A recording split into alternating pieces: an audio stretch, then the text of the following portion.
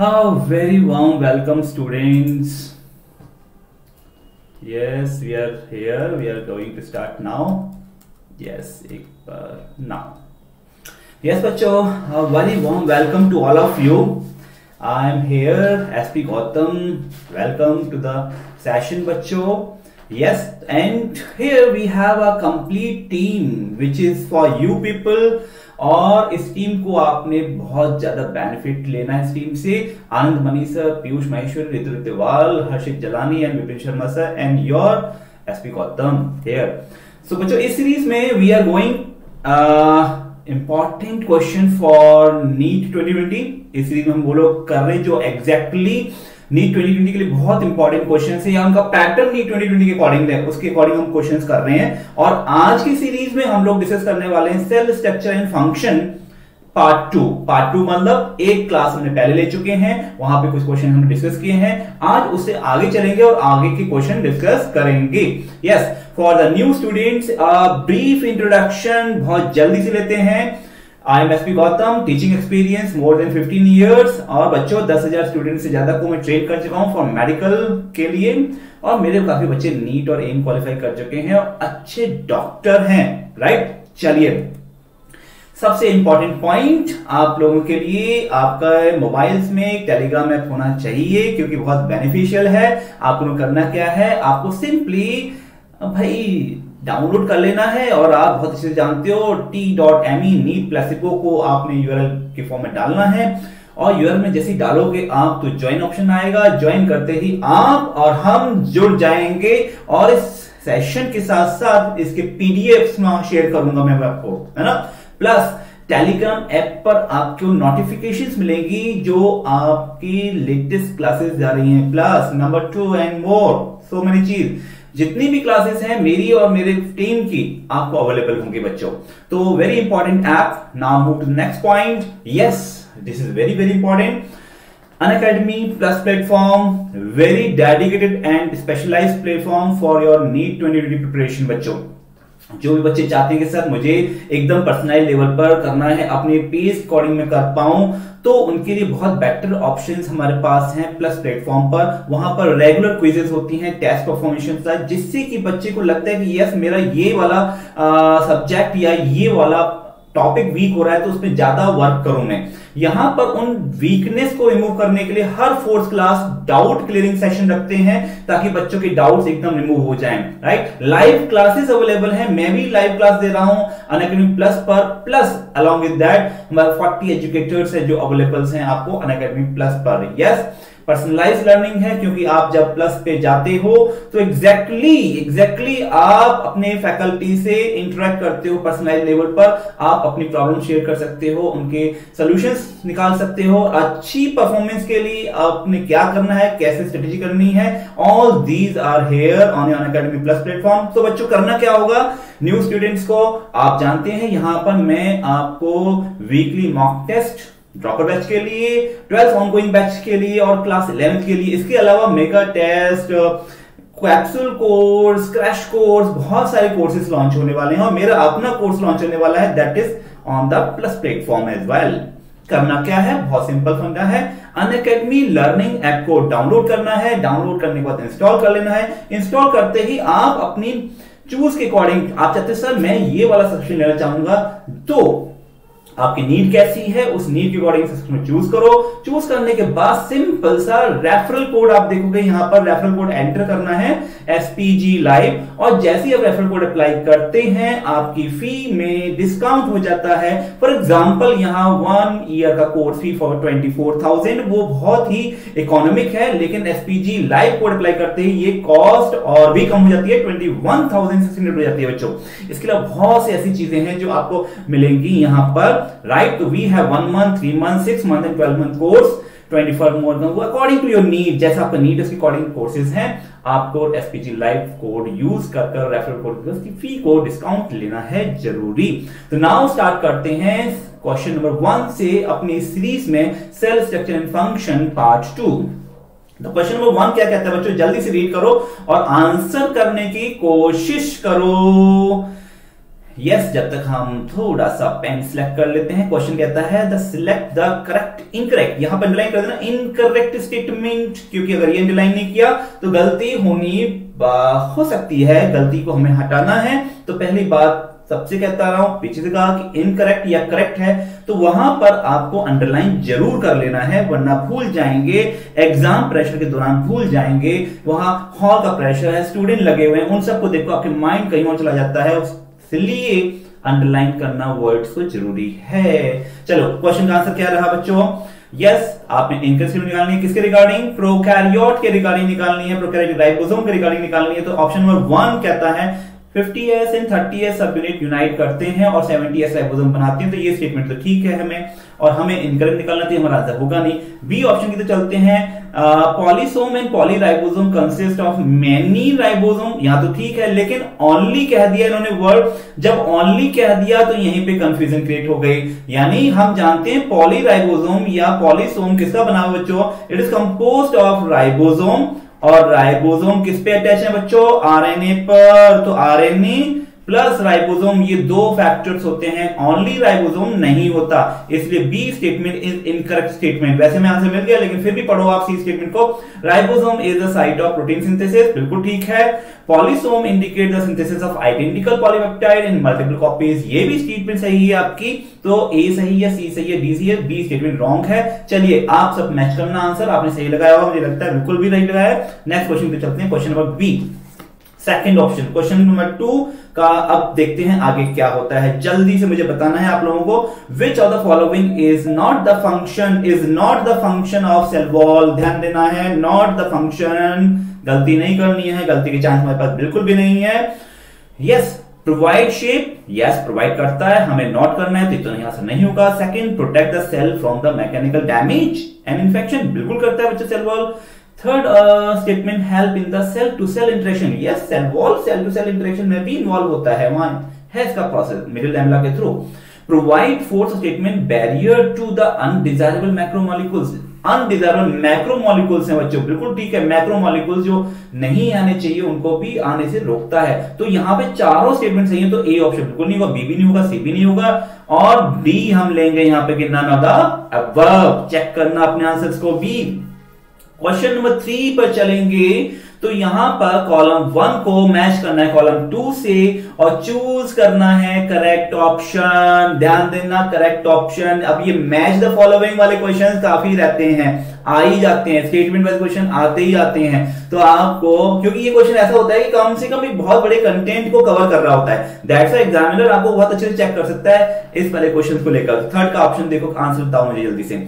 Tonoplast, अब matching करते जाएंगे साथ साथ हम भाई। टोनोप्लास्ट, यस टोनोप्लास्ट का इन्वॉल्वमेंट क्या हो सकता है? यहां पर चारों में देखें तो ट्रांसपोर्ट ऑफ आयंस में इन्वॉल्व सकता है, क्योंकि ये डाइजेस्टिव एंजाइम तो कैरी करता नहीं है, ना ही मेटाबॉलिक गैसेस कैरी करता है, ना एक्सक्रीशन में। तो आंसर 1 का ए का 4 लगा सकते हैं। कॉन्ट्रैक्टाइल वैक्यूल, बिल्कुल ठीक है, कॉन्ट्रैक्टाइल वैक्यूल को आप एक्सक्रीशन में अटैच कर सकते हैं, ये एक्सक्रीटरी फंक्शन करता है, ऑस्मो रेगुलेशन फंक्शन करता है। फूड वैक्यूल की बात करें तो फूड वैक्यूल बच्चों इट कंटेन डाइजेस्टिव एंजाइम की, जब इसके साथ लाइसोसोम का फ्यूजन हो जाता है, फेगोसोम बन जाता है, तो उसके डाइजेस्टिव एंजाइम होते हैं। तो फूड वैक्यूल के अंदर डाइजेस्टिव एंजाइम होते हैं जिससे कि वो डाइजेस्ट कर पाए। एग्जैक्टली कॉम्बिनेशन दिया हुआ है तो बहुत अच्छा नहीं है, फूड वैक्यूल में फूड ही होता है, डाइजेस्टिव एंजाइम को कंसीडर नहीं करते, लेकिन अमॉन्ग इन चारों ऑप्शन में मिलाना ही आपको। तो क्या मिलाओगे इसको? हम 1 को ही लेके चलेंगे, क्योंकि डी वाला एयर वैक्यूम प्लांट आपको मेटाबॉलिक गैसेस स्टोर करता है, इसलिए इसका होगा। तो आंसर अब आपके पास तैयार हो गया होगा, that would be your A, right. क्योंकि हमने कहा मोस्ट एप्रोप्रिएट आंसर, जब 4 ऑप्शन ऐसे दिए हुए हैं तो उनमें से ही बेस्ट ऑप्शन बना के आपको आंसर करना है। ये ट्रिक भी आपको अप्लाई करनी चाहिए। चलिए क्वेश्चन नंबर 4 को देखते हैं। Match the item in the given column 1 with their role given in column 2। आपके पास ऑर्गन्स निकले हैं, ऑर्गेनल्स हैं यहाँ पर कॉलम 1 में, उनके फंक्शन गिवन है कॉलम 2 में। आपको अगेन यहाँ पे करेक्ट ऑप्शंस को बनाना है, मैचिंग करनी है और फिर ऑप्शंस देखने हैं। तो पहले मैच कर डालो, क्योंकि आपको मैचिंग करना आना चाहिए। एसईआर यानी स्मूथ एंडोप्लाज्मिक रेटिकुलम को हम कहां से मैच करें? यस, एसईआर का इन्वॉल्वमेंट होता है बिल्कुल लिपिड सिंथेसिस में, बिल्कुल ठीक है। ए का 5 मैच किया। गोल्जी एपरेटस की बात करते हैं तो गोल्जी एपरेटस कहीं ना कहीं आपने नाम सुना होगा। अगर चारों को मैच करूं तो इनमें से एक्सक्रीशन में जाएगा। कैसे जाएगा एक्सक्रीशन में? तो आप ऐसे समझो, रोफियोसाइटोसिस का नाम सुना होगा। रोफियोसाइटोसिस जो अनवांटेड सब्सटेंसेस हैं उसको रिवर्स ऑस्मोसिस के थ्रू बाहर फेंकना, राइट, वो एक्सक्रीट करना तो गोल्गी एपरेटस का काम होता है। That's why it is involve in excretion of the unwanted substance outside the cell. Done. C Christie, ये तो बहुत सिंपल है। क्रिस्टी क्या करता है? इंक्रीज द सरफेस एरिया को बिलोंग करेगा, बिल्कुल करेगा बच्चों। डी पैरोक्सिसोम, ये भी बहुत इजी रहा हमारे लिए कि ये फोटो रेस्पिरेशन करता है। एंजाइम्स होते हैं हाइड्रोलाइटिक और ऑक्सीडाइजिंग एंजाइम होते हैं जो फोटो रेस्पिरेशन करने में इन्वॉल्व होते हैं। तो पैरोक्सिसोम को मैच कर सकते हैं फोटो रेस्पिरेशन से।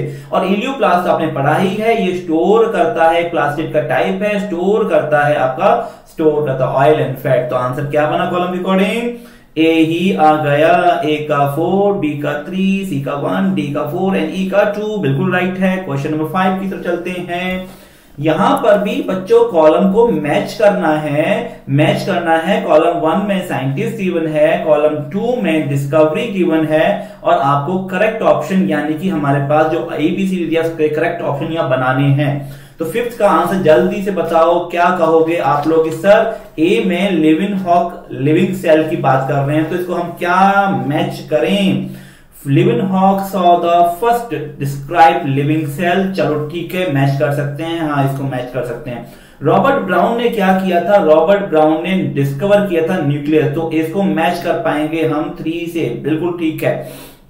शेल्डन और श्वान आपने पढ़ा था, तो शेल्डन ने क्या किया, श्वान का क्या रोल था? शेल्डन सी की बात करते हैं तो सी को हम मैच करेंगे। भाई शेल्डन बॉटनिस्ट थे, तो उन्होंने प्लांट की regarding different kind of sales की स्टडी की, तो शी इज योर 4। और श्वान की बात करते हैं, श्वान आपके भाई इन्होंने इनके अलावा एनिमल सेल में तो बात करी थी, साथ साथ इन्होंने भाई डी को हम मैच कर पाएंगे। एक ही ऑप्शन हमारे पास बनता है जो मैचेबल है, that is your presence of cell wall के बारे में भी इंफॉर्मेशन दी। तो ये कुछ इंफॉर्मेशन है, हो सकता है डी वाला ऑप्शन आपको बहुत मैचिंग ना लग रहा हो, लेकिन फिर भी ऑप्शन में जाना है तो हम क्या लेंगे, यही हमारे पास बनता है। तो फिफ्थ का ऑप्शन हमारे पास बनता है बेस्ट ए, राइट। ए का 1, बी का 3, सी का 4, डी का 2, राइट। अब आते हैं क्वेश्चन नंबर 6 पर, और क्वेश्चन नंबर 6 में भी मैचिंग टाइप क्वेश्चन मैंने लिया है, राइट। इससे पहले वाले हमने सेशन में लिए थे बहुत सारे स्टेटमेंट वाइज क्वेश्चन, इस वाले सेशन में मैचिंग वाइज क्वेश्चन है, प्लस कुछ डायग्राम बेस्ड क्वेश्चन भी ले रहा हूं। तो इसके अकॉर्डिंग आपने अब इसके थ्रू आपकी एनसीईआरटी पूरी कवर हो जाती है। एक एनसीईआरटी का एक निचोड़ है इन क्वेश्चनों के अंदर कि आप एनसीईआरटी जो नीट बेस्ड क्वेश्चन फ्रेम हो रहे हैं वो सब आपके इन्हीं क्वेश्चंस के अंदर आ जाते हैं, मैक्सिमम आ जाते हैं। लेकिन आपने कोशिश फिर भी करनी है, लगे रहना है और भी क्वेश्चन ट्राई करने हैं। चलो इसका आंसर बताओ 6 क्वेश्चन का। क्वेश्चन नंबर 6 कॉलम 1 में कॉलम 2 को सिलेक्ट करना है, कौन सा किससे रिलेटेड है। अगेन यहां पर भी आपके पास एबीसीडी ऑप्शन वाले क्वेश्चंस होंगे। तो चलिए कॉलम 1 को मैच करना शुरू करते हैं। बैक्टीरिया विदाउट वॉल, ऐसा बैक्टीरिया जिसपे वॉल नहीं है, तो हम क्या किसे मैच करें भाई? इसको माइकोप्लाज्मा से कर सकते हैं कि सर ये माइकोप्लाज्मा सेल वॉल नहीं होती माइकोप्लाज्मा में, तो bacteria without wall cell wall mycoplasma आता है, स्मॉलेस्ट सेल भी कहते हैं इसको। B small circular DNA, right. Small circular DNA को भाई किस में मिलता है? आपने पढ़ा होगा बायोटेक के अंदर भी, भाई डीएनए जो है स्मॉल सर्कुलर है और उसको प्लाज्मिड कहते हैं, बैक्टीरिया के अंदर मिलता है, जिसका यूज काफी एज अ कैरियर और ए वेक्टर के फॉर्म में यूज किया जाता है। इसके अलावा और भी बहुत सारे यूजेस हैं, you know very well. C is फ्लैक्टेंट sec in chloroplast. Chloroplast के अंदर स्टडी कर दो, वहां फ्लैक्टेंट सेक मिलते हैं। तो ये फ्लैक्टेंट सेक को हम क्या कहेंगे? फ्लैक्टेंट सेक आपने जस्ट लास्ट क्लास में भी क्वेश्चन पढ़ा था, हमने रिलेटेड थाइलाकोइड को कहा गया था। और थाइलाकोइड बच्चे एक के ऊपर पाइलअप हो गए तो हमने ग्रेनम बना था। और बहुत सारे ग्रेनम अगर कंबाइंड है, हम कलेक्टिवली इनको एक प्लूरल वर्ड कहते हैं ग्रेना। तो थाइलाकोइड इज क्या? Disc structure which are pile up over each other and the form granum and then granum, right. D option की जब चलते हैं हम, तो डी ऑप्शन में क्या कहता है? अ वेसिकल इन विच हाइड्रोलाइटिक एंजाइम स्टोर्ड। भाई हाइड्रोलाइटिक एंजाइम तो बहुत इजी था, हमने की लाइसोसोम की बात कर रहे हैं, तो आपके पास आंसर तैयार हो गया। अब आप मूव कर सकते हो अपने मैचिंग की तरफ। तो क्या बनेगा मैच? हमारे पास बी वाला मैच बन रहा है। ए का 2 बिल्कुल ठीक है, बी का 4 एंड सी का 3 एंड डी का 1। Very good all of you. आपके आंसर भी मैच करते जाओ अपने अपने की, सर इसके साथ तो मैच ये वाला कर गया, इसके साथ ये वाला मैच कर गया, हमारा सही हो गया। और ये भी कैलकुलेट करते जाओ कि कितने क्वेश्चन सही हो गए, कितने क्वेश्चन गलत हो गए। गलत होते हैं तो डिसर्टन नहीं होना है, ये पर हाँ मैं कोशिश करूंगा आपको जितने क्वेश्चन दिए जा रहे हैं, मेरा ये रहेगा कि आप इसमें से एक भी गलत ना करो, है ना। तो क्योंकि ये नीट लेवल के क्वेश्चन है, आपको इनमें से एक भी गलत नहीं करना है। नीट बेस्ड क्वेश्चन आपको मैं स्टडी करा रहा हूं। क्वेश्चन नंबर 7 पे चलते हैं हम लोग, क्योंकि बहुत ज्यादा अपर लेवल पे जाना बेवकूफी हो जाएगी आपको, क्योंकि आपने मैक्सिमम क्वेश्चन अटेम्प्ट करने हैं नीट के अंदर। यही स्ट्रेटेजी फिजिक्स में अपनानी है, यही स्ट्रेटेजी आपकी केमिस्ट्री में और बायोलॉजी में तो मैक्सिमम, क्योंकि NCERT is the Bible for you people. Done बच्चों।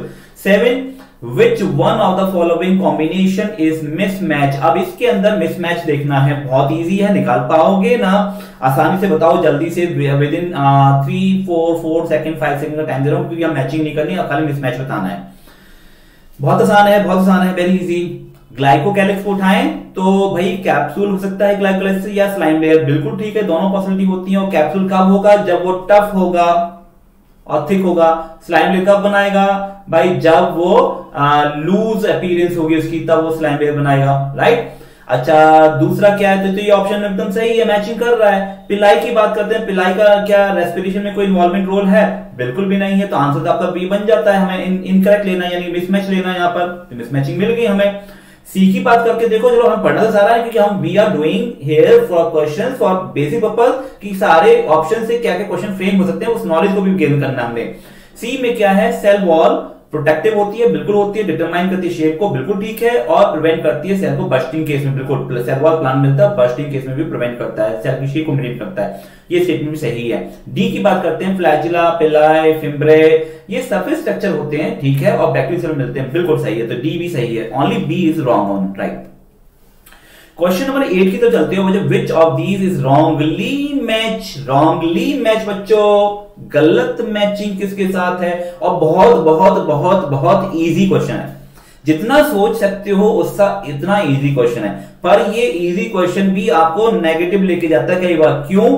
फास्ट माइंड सेट नहीं है, कूल नहीं है माइंड, भगदड़ है माइंड के अंदर, प्रेशर ले रहे हो बहुत सारा, वो तो अपने आप को भी मेंटेन करना, ताकि वो प्रेशर आपके सही क्वेश्चन को गलत ना करे। चलिए आंसर मेरे पास आ जाए। क्लोरोप्लास्ट क्लोरोफिल कंटेनिंग होता है, बिल्कुल ठीक मैचिंग है। इलियोप्लास्ट स्टार्च स्टोर करता है, बिल्कुल नहीं भाई। इलियोप्लास्ट लिपिड स्टोर करता है, फैट स्टोर करता है, ये प्लास्ट के टाइप्स हैं, लिपिड्स या फैट स्टोर कर रहा है, राइट। तो ये गलत हो गया, आंसर हमें मिसमैच लेना, आंसर हमारा बी हो गया। क्रोमोप्लास्ट की बात करते हैं, कैरोटिनॉइड यानी कलर इंपार्टिंग पिगमेंट स्टोर करता है, ये भी ठीक हो गया स्टेटमेंट में। अमाइलोप्लास्ट कार्बोहाइड्रेट स्टार्च वगैरह स्टोर करता है, तो ए सही है, सी सही है, डी सही है, हमें मिसमैच चाहिए, रॉन्ग मैच चाहिए, यानी बी हमारा आंसर हो गया। क्वेश्चन नंबर सी की 9 पे चलते हैं और इसको स्टडी करते हैं। क्या कहता है? Which on off the following term is not, देखो यहां पे अंडरलाइन किया मैंने और कैपिटल लिख दिया, नॉट करेक्टली मिस या नॉट करेक्टली मैच, यानी मिसमैचिंग किसकी है, नॉट करेक्टली मैच कौन सा है उसके फीचर के साथ में। तो यहां देखो आपने, यस, इनमें आपने खाली मिसमैच निकालना है। क्वेश्चन नंबर 9 ये भी इजी क्वेश्चन है, जल्दी से कर पाओगे। देखो आंसर क्या होता है, पहला ऑप्शन रीड करते हैं। ऑस्मोसिस क्या है बच्चों? Osmosis movement of water bye diffusion, बिल्कुल ठीक है, मेम्ब्रेन के अक्रॉस होता है वाटर का movement across the plasma membrane और सेमीबल membrane, selective membrane is osmosis, ठीक है। चलिए B, nucleoplasm site of active synthesis of ribosomal RNA, भाई राइबोसोमल आरएनए को बनने के लिए, yes I can see, yes, ribosomal RNA यानी आरआरएनए का सिंथेसिस कहां होता है? आप कहोगे सर न्यूक्लियस के अंदर ही तो बनता है, कहां पर? न्यूक्लियोप्लाज्म में, बिल्कुल ठीक है, मैचिंग ये आपकी चलेगी। सी पर आते हैं, यहां पर हमें कुछ मिलती है इंफॉर्मेशन। क्या मेसोसोम्स जो होते हैं इनफोल्डिंग्स ऑफ सेल्स हैं, सेल मेम्ब्रेन है, हाँ है, लेकिन क्या वो यूकैरियोट मिलते हैं? तो मैं कहूंगा यूकैरियोट में नहीं मिलते। इनफोल्डिंग ऑफ सेल मेम्ब्रेन तो है ये, लेकिन ये कहां मिलती हैं बच्चों? These are found in your prokaryotic cell not eukaryotic cell. जल्दीबाजी करी तो समझो गए, है ना। तो प्रोकैरियोट बैक्टीरिया के अंदर आप डायग्राम अगर देखें यहां पर, तो डायग्राम भी बना सकता हूं छोटा सा आपके लिए। यहां इस तरह से मान लेते हैं ये हमारा बैक्टीरियल सेल है और बैक्टीरियल सेल का ये वॉल है, अंदर वाला मेम्ब्रेन है, अंदर वाला मेम्ब्रेन इस तरह से इनफोल्ड कर रहा है स्ट्रक्चर, और ये मेसोसोम बना रहा है, देख रहे हो ना। दीज आर जो फोल्डिंग बन रही है, these foldings are called mesosome. ये मेसोसोम इनर जो हमारी मेम्ब्रेन है उसकी इनफोल्डिंग्स हैं साइटोप्लाज्म की तरफ, और ये ही मेसोसोम कहते हैं जो प्रोकैरियोट यानी बैक्टीरियल सेल के अंदर मिलती हैं। ये बच्चों इन पे एंजाइमेटिक एक्टिविटी होती है, रेस्पिरेशन पर्पस के लिए यूज होती हैं। चलिए ठीक है, ये तो आंसर हमें मिल गया, सी हमारा आंसर है, जो कि मिसमैचिंग हो रही है। पिलाई की अगर बात करते हैं, पिलाई में तो इलोंगेटेड ट्यूब होती है, बिल्कुल ठीक है, सरफेस स्ट्रक्चर है एक तरह से, और स्पेशल प्रोटीन बनती है, लेकिन ये बैक्टीरिया मिलती थी, ये बात ठीक है, कोई गलत नहीं है इसमें कही गई। क्वेश्चन नंबर 10 को पास करो। यहां पर अब हमारे पास डायग्राम बेस्ड क्वेश्चन ले रहा हूं मैं। आइडेंटिफाई करना है मेरे बच्चों component label as A B C and D. अब यहां देखो ए क्या है यानी ये वाला, बी क्या है ये, सी क्या है ये वाला यानी ये वाला ऑप्शन, और डी क्या है ये यानी कि ये। इन डायग्राम्स के अंदर इन लेबलिंग को आपको आइडेंटिफाई करना है, पहली बात, ठीक है।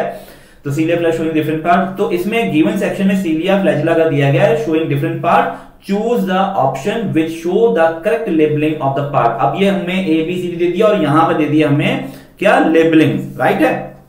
तो चलो अब देखते हैं ए क्या है बच्चों। ए अगर देखें हमारी ये आउटर मेम्ब्रेन दिख रही है, क्योंकि हमारा सीलिया फ्लैजिला मेम्ब्रेन एक्सटेंशन होते हैं, मेम्ब्रेन पे होती है, तो ए तो हमारा प्लाज्मा मेम्ब्रेन कह सकते हो, यानी यहाँ मेम्ब्रेन है या प्लाज्मा मेम्ब्रेन है, पी एम लिख दूं मैं इसको मैं, या प्लाज्मा मेम्ब्रेन हो गया। चलिए ठीक है, और अब बी पे आते हो तो बी क्या है, ये हमारे रेडियल आपके जो पेरिफेरल माइक्रोट्यूब्यूल्स हैं ए एंड बी, वहां उसके ऊपर कुछ स्ट्रक्चर प्रेजेंट हैं।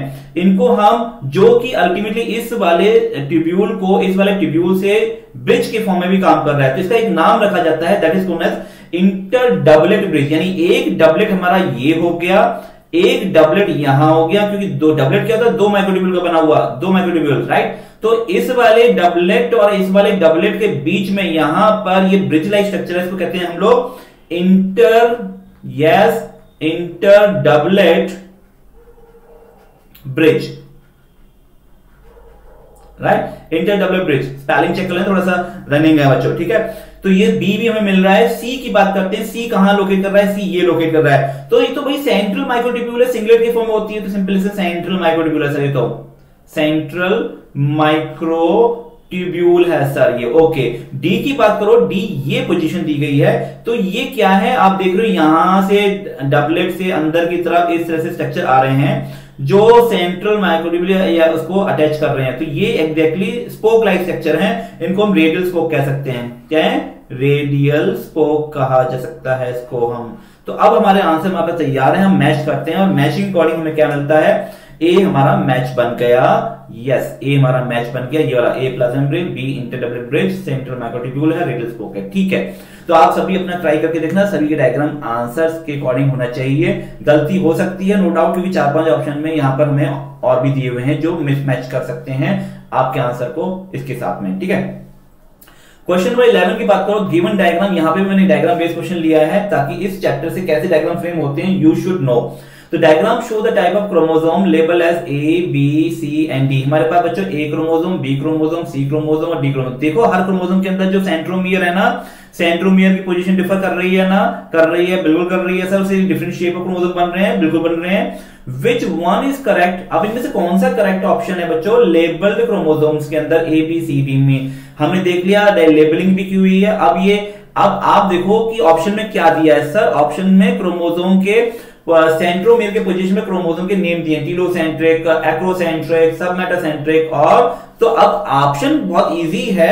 11 में चलो चलते हैं, तो सबसे पहले चलते हैं ए पर। ए क्या है, टर्मिनल एंड की तरफ है ना, ए में टर्मिनल एंड की तरफ यहां पर जो क्रोमोसोम शो किया गया है एकदम टर्मिनल एंड पर। अगर बनाना चाहें तो एक आर्म को थोड़ा छोटा बनाते ही तो और ज्यादा अच्छा आपका ये क्वेश्चन बन जाता। आपको एक आर्म थोड़ी छोटी बनानी चाहिए, दोनों आर्म बड़ी बना रखी यहाँ पे डायग्राम में, अदरवाइज एक आर्म छोटी होनी चाहिए, बहुत छोटी होनी चाहिए, तभी हम इसको कहते हैं क्या, टीलोसेंट्रिक कह लेते।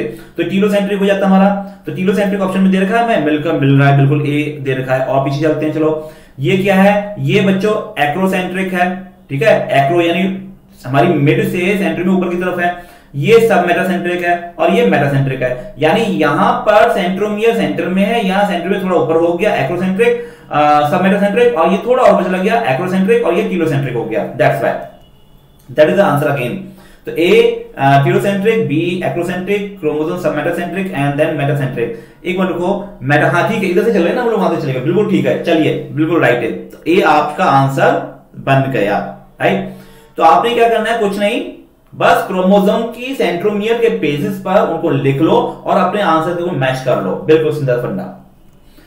Question number 12, which of the following option correctly match A B C D. अब यहां पर भी बच्चों मेरे पास डायग्राम बेस्ड क्वेश्चन है। ए क्या है, बी ये क्या है, सी ये क्या है और डी ये क्या है एग्जैक्टली, ठीक है। अब आपको डायग्राम मिल गया है और ऑप्शन भी एक बार चेक कर लो। हमने ऑप्शन में थाइलॉकॉइड वर्ड यूज किया गया है, स्ट्रोमा लैमेला यूज किया गया है, स्ट्रोमा यूज किया, ग्रेनम, और यही वर्ड आगे पीछे कर दिए गए हैं, राइट। तो अब 12th क्वेश्चन को हम देख रहे हैं, तो चलिए, तो ए पे चलते हैं हम, ए पे हम चलते हैं, तो क्या होगा आंसर, जल्दी से मैच करके बताओ। ए क्या है ना, ये तो हमारा क्या है बच्चों, यहां हम देख रहे हैं ना ए, यहां अंदर जाओ तो ये वाला पोर्शन आ गया, ये क्या है, यहां जाओ तो ये वाला थाइलॉकॉइड दिखा दिया, ये इंटरलैमेलर दोनों स्ट्रोमा के बीच में इंटरस्ट्रोमल हो गया, राइट, ये हमारा स्ट्रोमा रीजन हो गया। तो इसके अकॉर्डिंग मैचिंग क्या बनती है आप लोगों के अकॉर्डिंग, ठीक। तो क्या ए ग्रेनम है, ए ग्रेनम है, बी को थाइलॉकॉइड कहें, सी को स्ट्रोमा लैमेला कहें और डी को स्ट्रोमा कहें। स्ट्रोमा लैमेला स्ट्रोमा यानी सी और डी तो आपको प्रॉपर साफ साफ नजर आ रहा है, ये देखो स्ट्रोमा लैमेला बिल्कुल ठीक है, स्ट्रोमा लैमेला बिल्कुल ठीक है, और ये स्ट्रोमा दिख रहा है बिल्कुल ठीक है। अब क्वेश्चन के अंदर कंफ्यूजन हो सकती है कि भाई अब थाइलॉकॉइड किसको कहें, ग्राइमा किसको कहें, क्योंकि यहां पर एक की बात हो रही है, ऊपर वाला शो कर रहा है, खाली ऊपर वाला शो कर रहा है, देख लीजिए, तो इसमें थाइलॉकॉइड कंसीडर कर लिया इसको, क्या कंसीडर किया, थाइलॉकॉइड कंसीडर कर लिया हमने इसको, थाइलॉकॉइड। और ये पूरे की बात कर रहा है, यहाँ पे लेवलिंग थोड़ी डाउन है, तो ये हो गया हमारा ग्रेनम। क्या बन गया बच्चा, ग्रेनम, पूरा एग्जैक्टली यहां से तक का, दिस इज योर ग्रेनम। तो ग्रेनम हो गया हमारा ये, बी हो गया थाइलॉकॉइड, थाइलॉकॉइड, और सी हो गया स्ट्रोमा लैमेला, डी हो गया स्ट्रोमा। तो अब मैच कर डालो तो आंसर आपका बी मैचिंग का बन रहा है। क्वेश्चन नंबर 13 की तरफ चलते हैं और देखते हैं, बहुत इजी आंसर आपको एंड में राइट कर रहा हूं मैं, कि माइक्रोट्यूब्यूल एब्सेंट होते हैं कहां पर बच्चों। क्या माइटोकॉन्ड्रिया में माइक्रोट्यूब्यूल होते हैं, बिल्कुल नहीं होते। या माइक्रोट्यूब्यूल माइटोकॉन्ड्रिया के अंदर क्या करेंगे, बिल्कुल कोई यूज नहीं है उसका, ठीक है। ए इज राइट आंसर। चलो बी की बात करो, सेंट्रियोल में होता है माइक्रोट्यूब्यूल, बिल्कुल होता है, वहां अरेंजमेंट होती है माइक्रोट्यूब्यूल की प्रॉपर्ली, फ्लैजिला में भी होती है, स्पाइनल फाइबर भी बनते हैं माइक्रोट्यूब्यूल के। तो बी सी डी में तो माइक्रोट्यूब्यूल होता है, ए में माइक्रोट्यूब्यूल नहीं होता। तो सी, सो आपका ए would be your right answer in this case. तो हमने सब क्वेश्चंस किए बच्चों, और इन क्वेश्चंस को आपने स्टडी भी किया, डन है। अब जल्दी से आप इसी तरह क्वेश्चन और भी लाता रहूंगा सीरीज में। आपको क्या करना है, न्यू स्टूडेंट्स जल्दी से अपने channel studio placebo, NEET Unacademy studio placebo channel को आपने सब्सक्राइब करना है। और सब्सक्राइब करने के साथ देखो यहां पर हमारा बेल आइकन है, बेल आइकन को हिट करना है। जब ये हिट करोगे तो बेल आपका बजेगा, और बेल बजेगा तो नोटिफिकेशन आपको जाएगी ही जाएगी, ताकि आपकी कोई क्लास मिस ना हो पाए, राइट।